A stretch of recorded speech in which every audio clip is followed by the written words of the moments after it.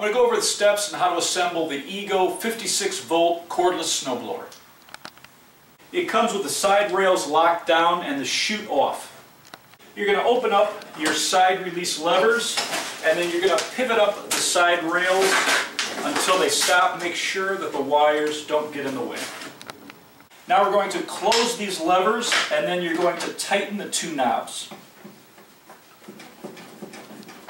The snowblower comes with a hex wrench, and you're going to use it to remove the two bolts that are on the chute housing.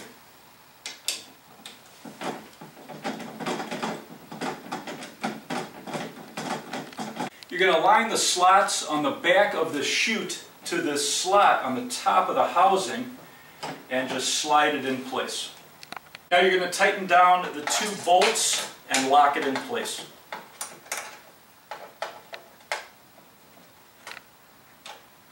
And that's all there is to it to assemble it.